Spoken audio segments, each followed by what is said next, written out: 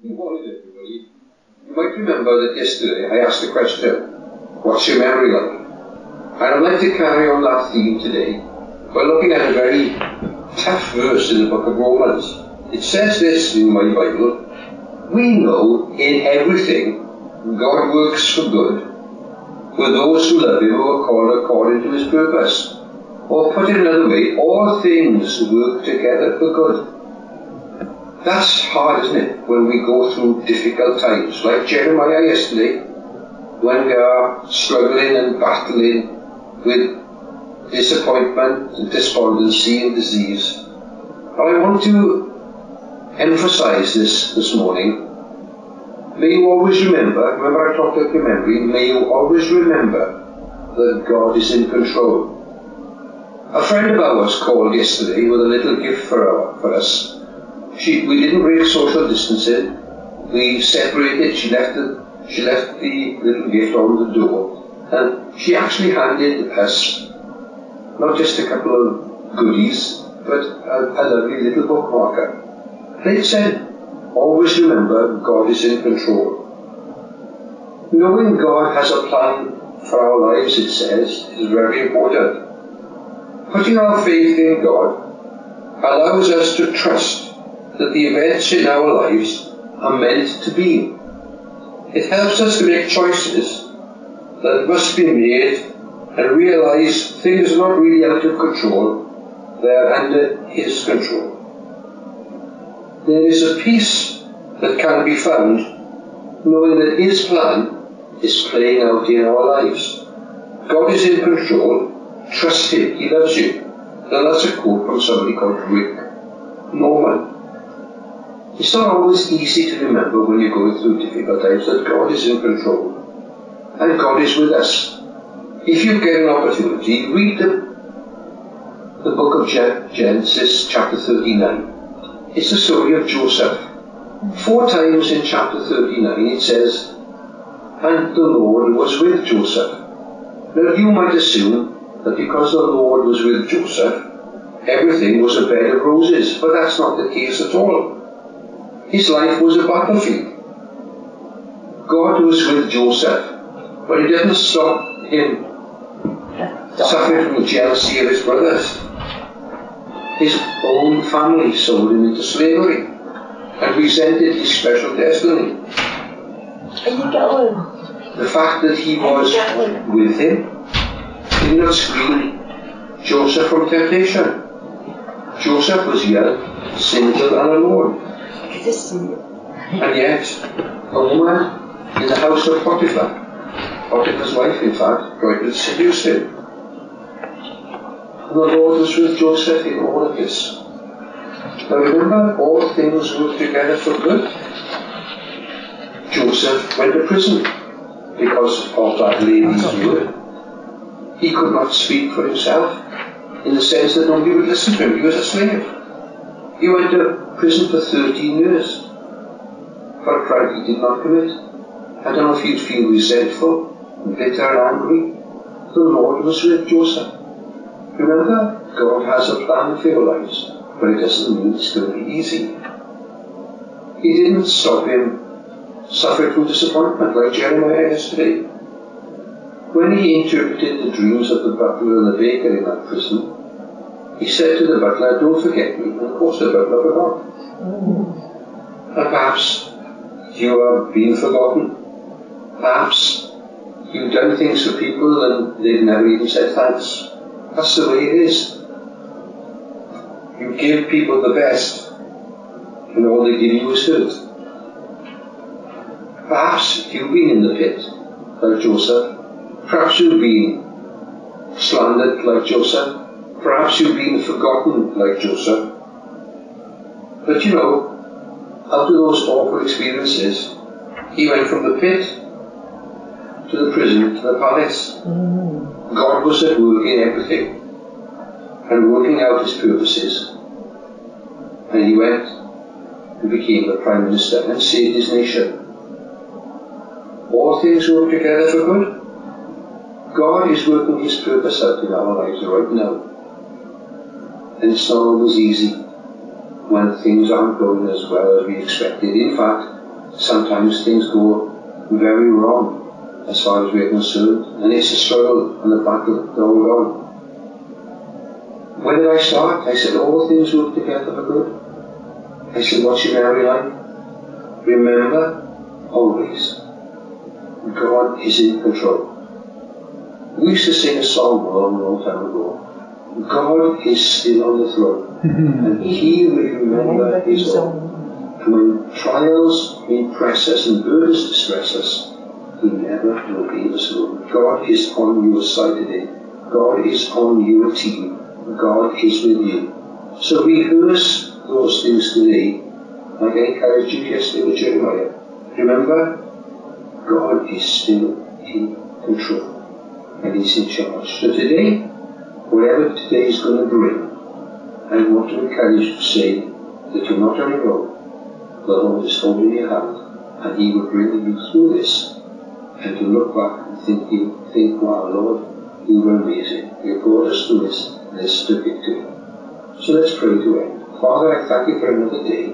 I thank You for another thought. I pray You help us to hang on to this thought today, knowing that You are in control. And Lord, nothing happens to You without You knowing about it, and You being there with us in it. Amen. Yes. We'll get that one off for you. Yeah. He always brings a good word, David. Yeah. Now, who's that? David That's Jones from Wales. David Jones from Our Wales. friends from Yes. Wales. In the ship. And I've put on the recording tonight. So the recording's on. Yeah. And we're doing Hebrews 9 tonight. So, and you've been out today? Yes. Gwen's birthday?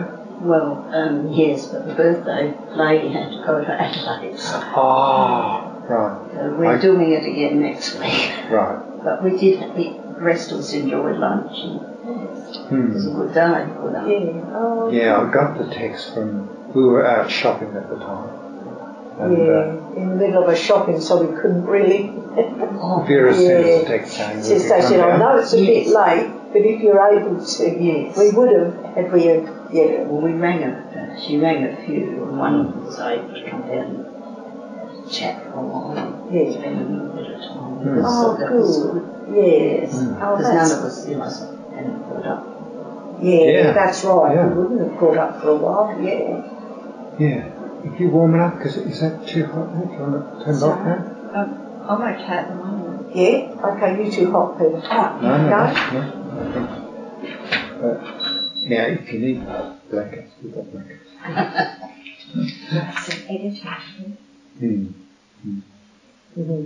Yeah. So, I think we get straight into the study. Now, we've got questions to guide us tonight. So that's Hebrews chapter 9. And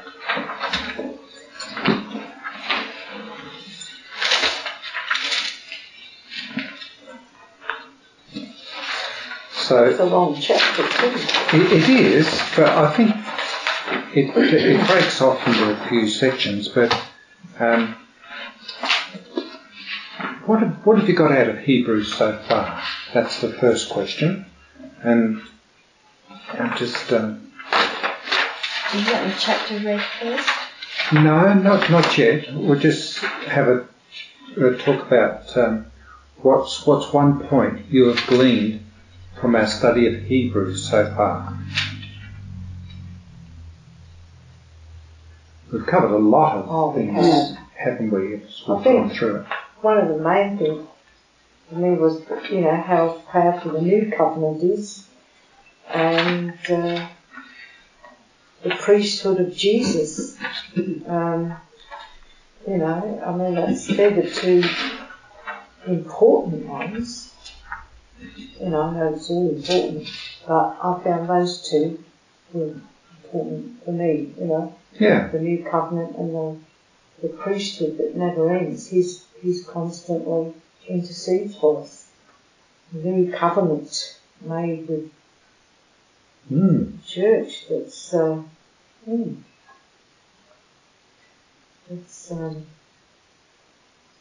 it's so vastly different for us to what the Old Testament people had. Yes. It's vastly different. Yeah, bring along a ball to church, would you? Yeah, I mean, they had, you know what I mean? Imagine having the kids there. Yeah. And the priest would have to slit the throat and all the blood and stuff. I think we're this side of the cross. They were before the cross. Yes. How different it was, the two,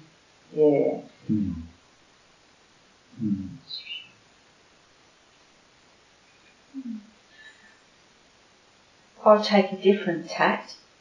One of the things that I've gleaned from Hebrews is just the way the book is set out itself. And in the setting out of it, how Paul showed how Jesus has been part of the Jewish faith from even before it began. And how Jesus is woven in like he's superior to the angels. He was there before Abraham was called the father. But there was that linkage to Melchizedek. There's and probably all the way through to the rest of Hebrews how Jesus is there and that he's important to the Hebrew faith apart from the fact he's the Messiah. But how the writer of Hebrews could link him right back to the beginning of the birth of the Jewish nation, and how even like the tabernacle, everything was a shadow, which was Jesus was part of that. And you know, like as Mum said about the priesthood and the Sabbath rest, all the things that we've covered up to now, how Jesus was in there, even though the Jews, before they became Christians, had become followers of Christ, had all that, but now the writer of the book is showing them Jesus was there all the time. I think this is the book that is written to Christians, and it's one that really stands out as saying, well, if you're not going forward, you can't stand still, so you'll go backwards. So, because it says you've tasted of these things, you've tasted of the Spirit, and consequently, now it's been a query as to when it was written, and why it was written. Who wrote it? Who wrote it? All of those have been big questions, but the thing is that the best analysis that we have is that it was written to the Hebrew Christians at Rome when it was under Nero, when it was under persecution. And the best way that the Jews could get out of being persecuted was to go back to their Jewish faith, because the Jews were not regarded as a threat to Nero. You could be a Jew and not suffer persecution. But if you were a Christian, you would suffer persecution. When Nero burned Rome, many Christians were persecuted. Nero blamed it on the Christians as to why Rome burned. But we heard the simple statement that Nero fiddled while Rome burned, that sort of thing. So, but if you went back to the Jewish faith, you would have to deny that Jesus was the Messiah, because they would not accept Jesus as the Messiah. And so, remembering what Jesus said, if you deny me before men, I will deny you before the Father. And so that's the thing here, because Paul is saying, hey, look, if you go back, don't go back, because you're going back to a lesser thing. You're going back to something that's inferior. And it's pretty powerful.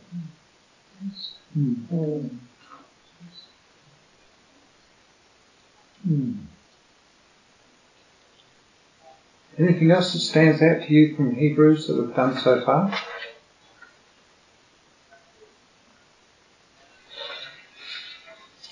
Now, I think we'll read verses 1 to 8. Anyone like to read verses 1 to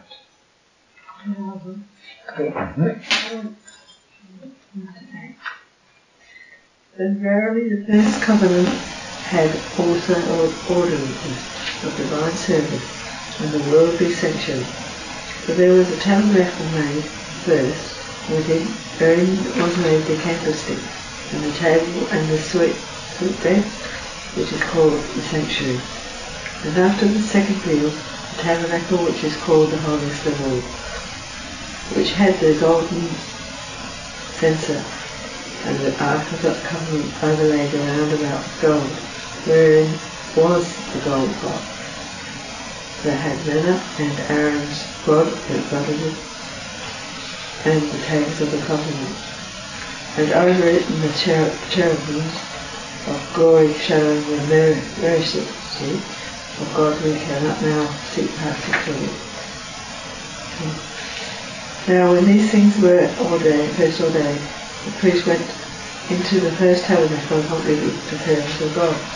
Then the second went the high priest atoned once every year, and not without blood, which he offered for himself and for the errors of the others, people. The Holy Ghost is signifying that the way into the holiest of all was not yet made manifest, whilst the first tabernacle was standing. Which the we'll stop there just for a moment. So the question we've got here is, what did the ceremonies for atoning for their sins look like in the Old Covenant? How would you be? That you've got a description of the Old Covenant, things that were there. When you walked into that temple, what would you see? You'd see so many things there that you don't see in churches today, do you? Oh, that's right. One thing that does stand out is, you had all priests doing the things that were required in the tabernacle. But, can you imagine what it would be like back then? Yeah, with their robes and all their regalia, would be the high priest would have had a particular regalia and costumes on.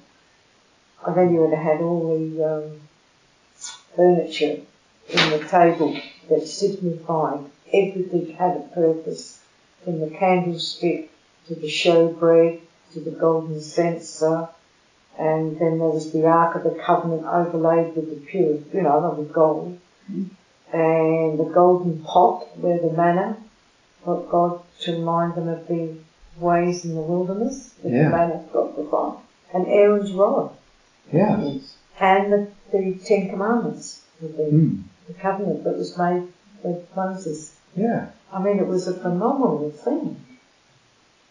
What stands out to me is it refers to the tabernacle, not the temple. Yes. There was a tabernacle. Yeah. That was something that God had designed for them when they were in the wilderness. Yeah, and they had to set it up. Every time they moved somewhere else, they had to set up the tabernacle. Yeah, they just got to set up the day, and if they only had 2 days in the place, they'd have to pack it all up again and go. Or if they stayed a year in a place, they'd still have to look after it. It was work. Because I was thinking around, like when it came to the sacrifices, there was no mute button.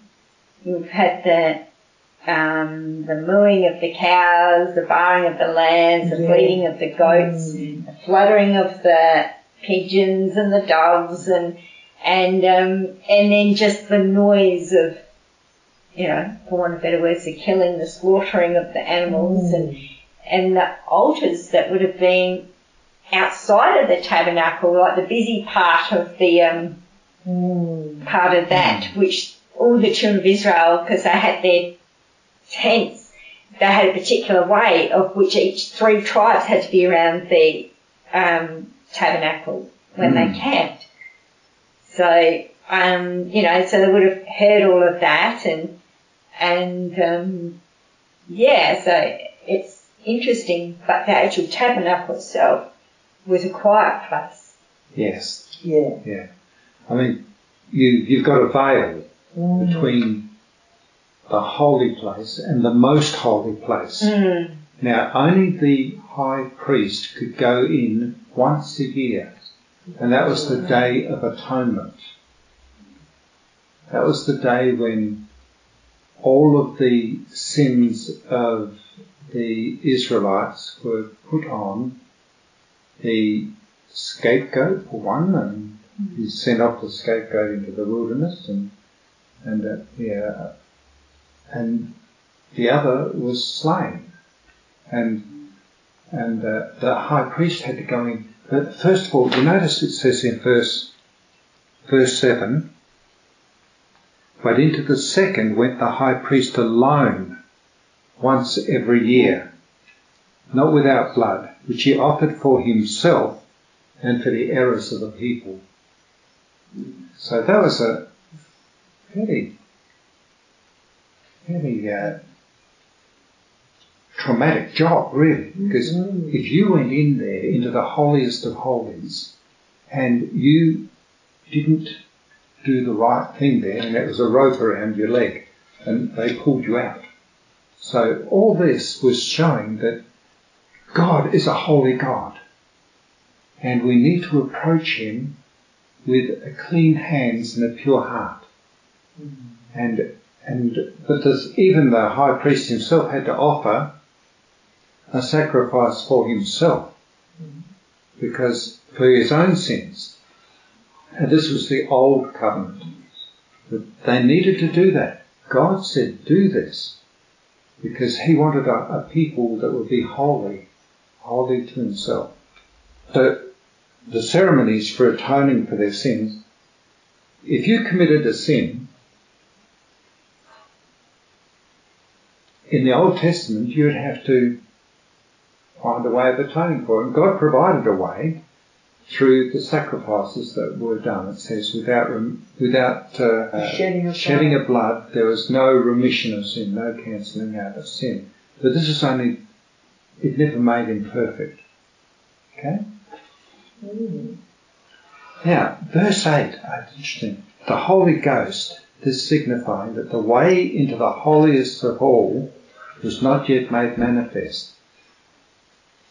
So, just looking at that, do you see the Holy Spirit working in the Old Testament? We often think of the Father, and we see Jesus in every book in the Old Testament. But Paul is referring to the Holy Ghost here. But the Holy Ghost teaches us that the way into the holiest of all was not yet made clear. The first tabernacle was still standing, but that would not take away the sin. Every day they'd have to do that. They'd have to offer sacrifice for sins. But that once a year was the important thing. It was around about September, October each year. We needed a better covenant, because everyone has sinned and fallen short of the glory of God. Okay, this next question, what are the differences between the high priests of the Old Covenant and Jesus, the high priest of the New Covenant? So we've seen the high priest of the Old Covenant in verse 7. He went in once a year. Okay? Annually, yeah. Annually. Yeah. Each year. Yeah. Each year. So Jesus, once and for all, only Yeah. once did he need to, because of his death and resurrection that did away with all the other sacrifices. That's how Christ is so superior, because he didn't have to offer a sacrifice for his own sin, because he was sinless. Yeah. I think in verse 11, I know they haven't got to that yet, but Christ then come a high priest of good things to come, but a greater and more perfect tabernacle not made with hands. That is to say, not of this building. Yeah. So I think the difference between the high priest and the Old Covenant, they had a physical tabernacle which had a pattern laid to it. There were the people the craftsmen that were called to fashion and build it. Whereas with Jesus, being the high priest of the New Covenant, the tabernacle is not made of hands. And Jesus is a high priest that he's the head with the body. And I can see that where the Holy Spirit comes in, you know, where Jesus says, many are called but few are chosen, and how the Holy Spirit, you know, God loved us first before we loved him, and in that the Holy Spirit helps to fashion us into the articles of worship and that part of that living tabernacle to be used for the worship of God. Yeah. Yeah. So I think it'd be good to look at what the verse we looked at on Sunday. 1 Corinthians 6. Just reminded that because the shaping us, there is a new tabernacle. See, the tabernacle that Christ purified through his blood is a heavenly tabernacle of which God said, make sure you fashion the physical tabernacle according to the pattern that I give you, and this pattern was the heavenly tabernacle. And with those people that were called to be the makers, like to build that tabernacle, God had said his Spirit would be on them to guide them to the pattern. Like God showed Moses what the pattern was, but also those people had to interpret how that would actually look like. Yeah. So they needed the Spirit of God to guide them to make those things, the brass rods. I mean, there's so much overlay of gold. What cherubim would look like. It's easy to put down and say, well, here's what a cherubim would look like. Here's the silk, the wool, whatever. But how you actually put it together.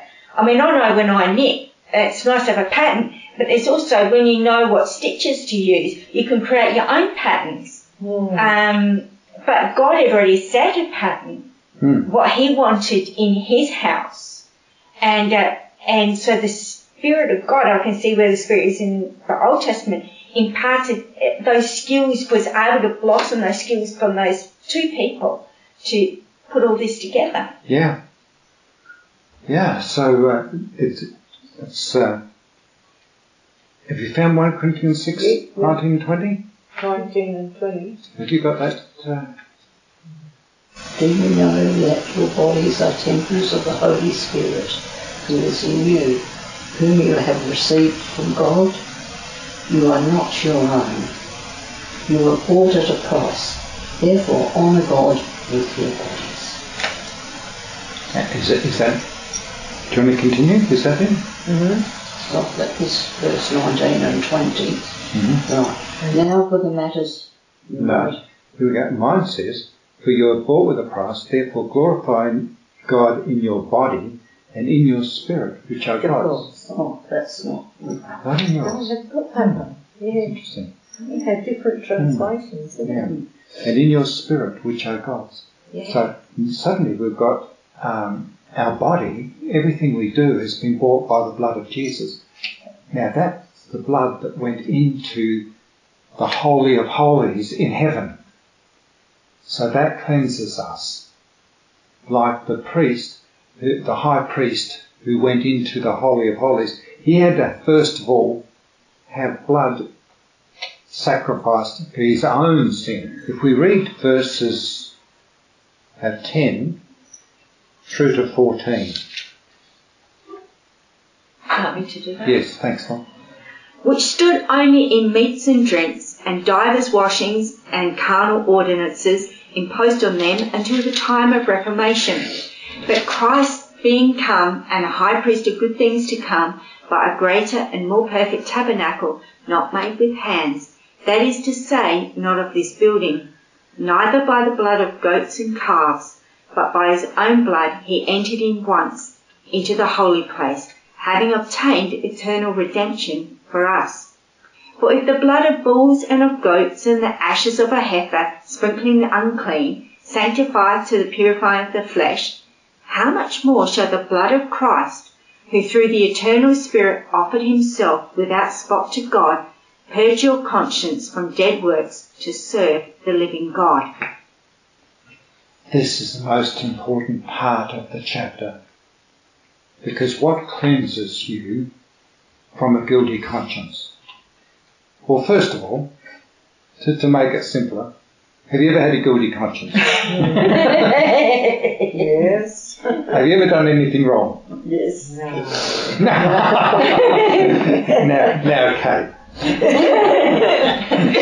Now, Kate. What makes you not remember it? Ah, no. Remember what that David Jones said? Have you got difficulty in remembering? Yeah. But, well, I mean, I'm sure that we know what it is to have guilt. But we get told, so many in the world say, oh, just get over it. Just forget about it. And new day tomorrow. But it's not like that, is it? You know, there are things that people can... We've got a conscience that when it's awakened that we've done something wrong, doesn't let us sleep unless we want to sort of ignore it completely and God cuts it off. But the thing is, these verses here are so precious because there is a place. How much more shall the blood of Christ, who through the eternal Spirit offered himself without spot to God, purge your conscience from dead works to serve the living God. See, the aim of it is not so much to dwell on the past, but to get forgiven. But to get forgiven, and so that you walk away free from the past because you've been forgiven by God. Only God can forgive sin. That's why it's so important that we really keep a close account with God. That's why I'm sort of thinking in chapter 6 where it goes through the foundations of our faith. You know, therefore leaving the principles of the doctrine of Christ, let us go on unto perfection, not laying again the foundation of repentance from dead works. Yes. And faith toward God, of the doctrine of baptisms and laying of the hands and the resurrection of the dead and of eternal judgment. And so, looking at verse 14, how much shall the blood of Christ, who through the eternal Spirit offered himself without spot to God, purge your conscience from dead works. So the reasons why we've got to have those foundations is so that we serve the living God. Yeah. Yep. It's to serve. We've been saved to serve. Now, you know, what can wash away your sin?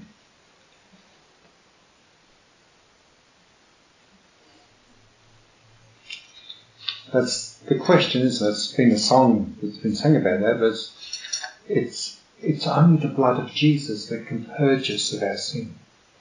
Why? Because it was sinless blood. Not like the priest always had to offer sacrifice himself. And the blood of goats and bulls could not be enough. That's why they did it every year. It only lasted once a year. Yes.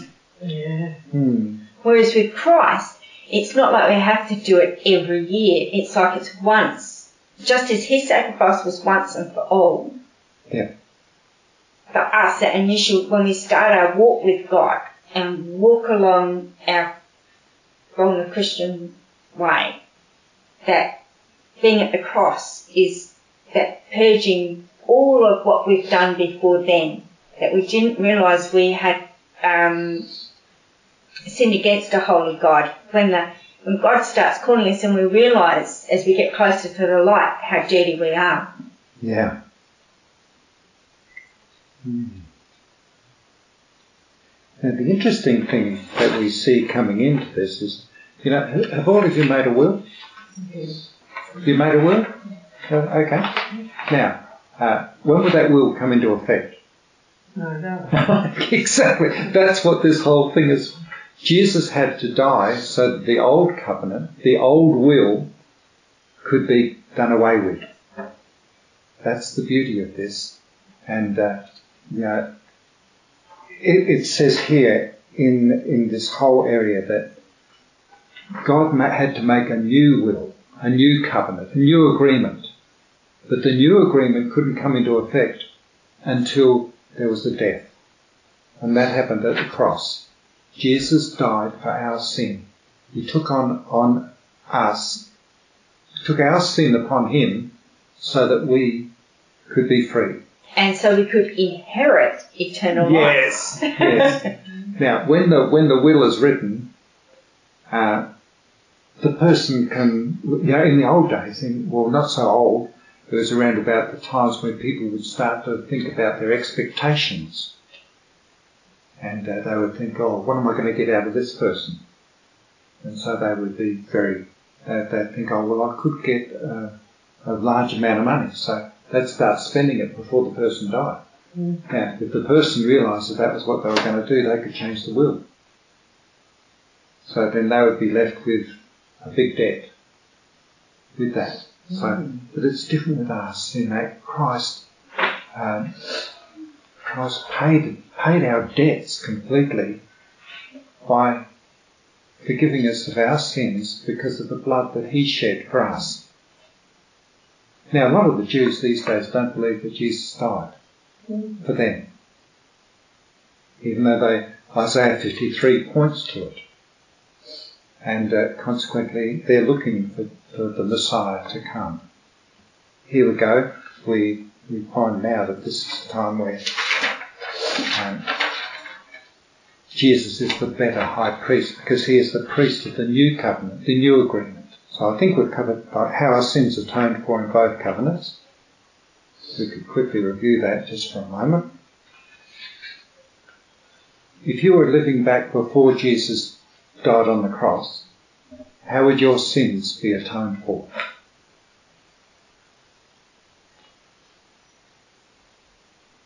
If I were a Jew, it'd be through sacrifice. Yeah.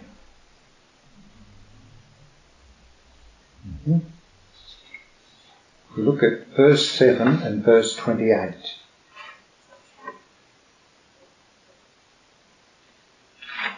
Missy, would you like to read verse 7? But into the second went the high priest alone once every year, not without blood, which he offered for himself and for the errors of the people. So that was the way that they actually atoned for sin. Now verse 28. So Christ was once offered to bear the sins of many, and unto them that look for him shall he appear the second time without sin unto salvation. Okay. Now that's interesting in verse 28, isn't it? Unto them that look for him. Do you think the world is looking for Christ today? Yeah. No. He's coming as the judge the second time. He's coming as the one who will make up for the injustices that have occurred. Now, how is Christ's offering superior to the high priests of the Old Covenant? It seems we're looking at how much better the work of Christ is and what he's done. Verse 14, Diana, do you want to read that? How much more then will the blood of Christ, who through the eternal Spirit offered himself unblemished to God, cleanse our consciences from acts that lead to death, so that we may serve the living God. Yeah, that's the difference. That's how Christ is so much better than anything that the early Jews would ever have to do. Verse 25. I'm just thinking, Kate, have you got that one? No. Chapter 9. Hebrews 9, verse 25. Here it is. Nor yet that he should offer himself often, as the high priest entered into the holy place every year with blood of the But then must he often have suffered since the foundation of the world. But now, once in the end of the world, hath he appeared to put away sin by the sacrifice of himself. Yeah. That's the power, isn't it? You know, we sing the song, "There's power in the blood." power in the blood. Power in the blood of Jesus. And truly, that blood still has power to bring people into a place where they can be friends with God. I'm going to read 16 and 17 to emphasise the fact. It says, for where a testament is, there must also of necessity be death of the testator. In other words, like what you said, Kate, when you've got a will, it doesn't come into place until you're dead. Okay? For a testament is of force after men are dead. Otherwise, it is of no strength at all while the testator lives. While you're living, it has no pressure whatsoever. So, whereupon neither the first testament was dedicated without blood, for when Moses had spoken every precept to all the people according to the law, and it goes through one of the things that they did in the Old Testament, where they would take a branch of hyssop and dip it in the blood of the animal, and then they would sanctify all of it. When Aaron got consecrated as a priest, they had the blood put on him. So the blood actually sealed and made holy. What does it mean to be made holy? It means to be separated off for the use that God's got for you. Now this is the whole point of these sacrifices, was that these people were designed to be holy to God. They were to be separated for His purposes. Now they weren't always doing what God wanted. And so this is where we needed another sacrifice in Jesus. If I can put that verse 19. When Moses had spoken every precept to all the people according to the law, he took the blood of calves and of goats with water and scarlet wool and hyssop and sprinkled both the foot and all the people. And then, like 21, moreover, he sprinkled with blood both the tabernacle and all the vessels of the ministry. So I'm thinking, like, if you go back to 11, but Christ did then become a high priest of good things to come, by a greater and more perfect tabernacle, not made with hands, that is to say, not of this building. And I'm thinking, if we, and through the salvation of Jesus Christ's sacrifice, we become sprinkled by His blood, we become the vessels of ministry within that tabernacle. And we can't be there unless we've been sprinkled with the blood of Christ. And sanctified so that we are holy to be used in service towards God. Now, how can we... It's one thing to be saved, it's another thing to be used in service, and that is sort of be made clean from your past by the blood of Jesus. But to be cleansed, to know the truth, we need the Word of God every day, don't we? Yeah, and you look in that 19, there was the blood of calves and goats, and with water. Yes. Yeah. So as the scripture says, and with the washing of the water by the word. So it's a beginning, isn't it? You know, to be brought to that place where the blood of Christ purges our conscience and all the things from the past. Just in that 19 where you can see where Jesus really did fulfill it all. Because I was thinking it's great to inherit eternal life. And, you know, but what do you do with that eternal life? You know, God gives us that eternal life, but there's also, we've got to live. One of those things with life is, the verb is to live. Yeah. So then what do we do with the life that God has given us? Yeah. And that's where it's said here, isn't it? That's amazing. It's not like we're just kept safe from the evil or the wickedness of this world. There's actually, in that, having life that we are going to live, and then you've got to think about what does living in God's kingdom look like?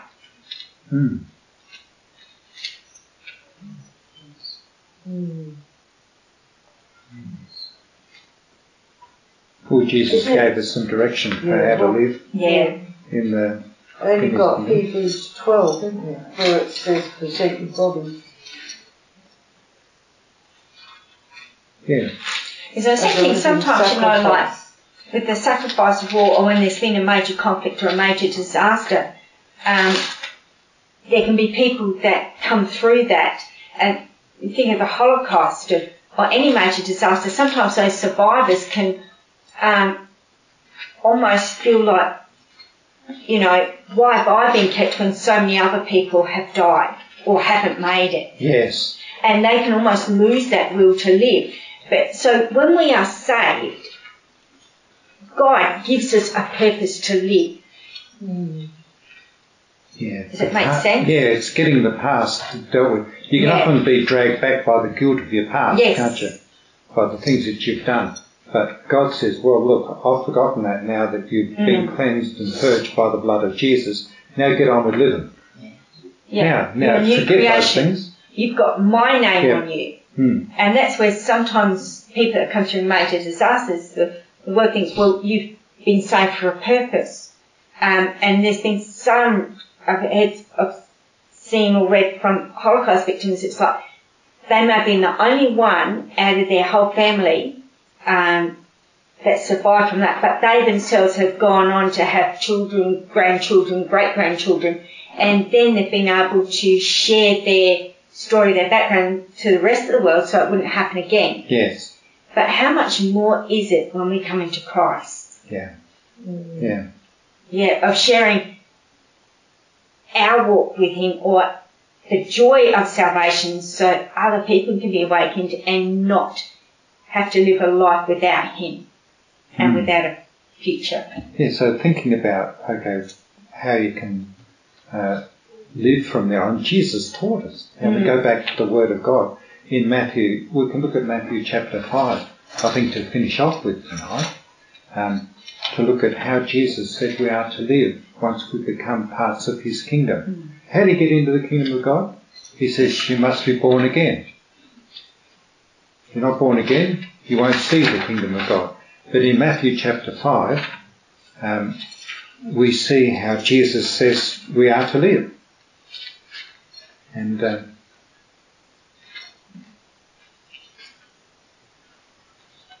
it's a radical way. It's something really precious, isn't it? I think it'd be a good way for us to combine Hebrews. It's saying we've got a new way, but he was encouraging the Hebrew Christians not to go back, but he was also encouraging them to go forward. And part of that would be the teachings that Jesus gave us in Matthew chapter 5. Have we got it here? We've got it. Yep, you got it. And seeing the multitudes, he went up into a mountain, and when he was set, his disciples came unto him, and he opened his mouth and taught them, saying, Blessed are the poor in spirit, for theirs is the kingdom of heaven. Blessed are they that mourn, for they shall be comforted. Blessed are the meek, for they shall inherit the earth. Blessed are they which do hunger and thirst after righteousness, for they shall be fulfilled. Blessed are the merciful, for they shall obtain mercy. Blessed are the pure in heart, for they shall see God. Blessed are the peacemakers, for they shall be called the children of God. Blessed are they which are persecuted for righteousness' sake, for theirs is the kingdom of heaven. Blessed are ye when men shall revile you and persecute you, and say all the manners of evil against you falsely for my sake. Rejoice and be exceedingly glad, for the great is in your reward in heaven. For so persecuted they the prophets which were before you. Yeah. So that's, you can't do that if if you were really just being in that place where you were going to get a person back for treating you badly. That's not what God's saying, is it? If you're part of His kingdom, and He's saying, Blessed are the poor in spirit, for theirs is the kingdom of heaven. He's saying, when they persecute you for righteousness' sake, theirs is the kingdom of heaven. All these is a different way of living. A different way. I love it, verse 6, where it says, blessed are they which do hunger and thirst after righteousness. So when it comes a bit later in Matthew, or not that far away, and it says, ask, seek, and knock. And, you will receive and hear that, and he will answer. And it's like, in this, but they shall be filled. Yeah. Nobody would be disappointed in God, but you've got to have that within your heart to go seeking that, and you will find it. And I like that one, blessed are the pure in heart, for they shall see God. If you're looking in the kingdom of darkness, you're not going to find much there. No. Not going to find much joy. So I see from the book of Hebrews, then, these were people that were under persecution, and they'd lost their homes. Some of them had lost their goods and everything around that time.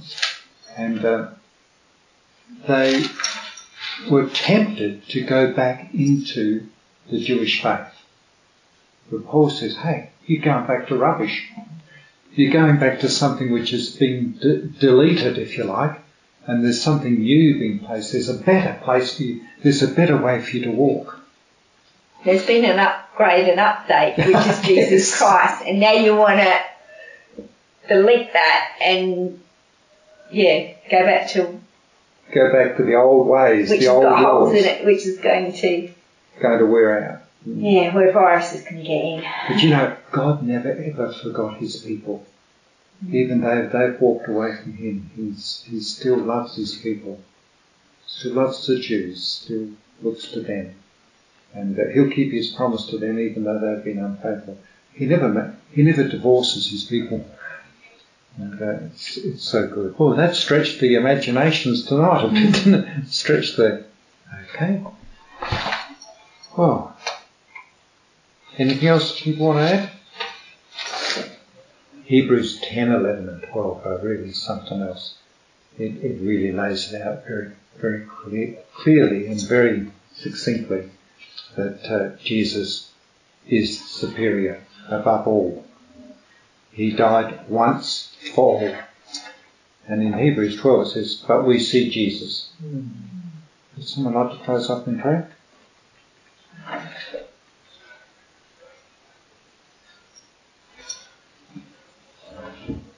Father, we just thank you for your word to us tonight.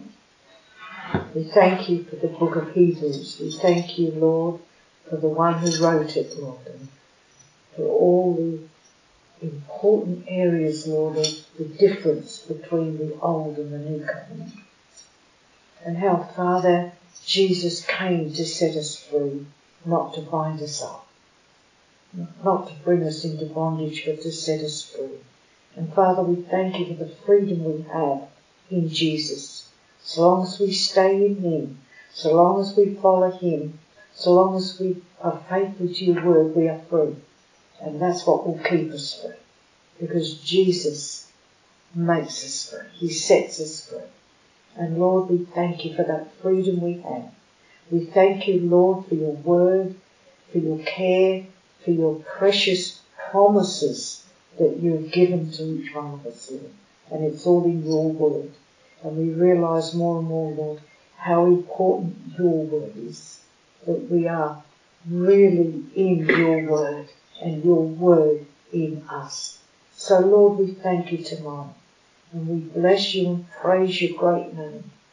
For you are a holy, righteous God.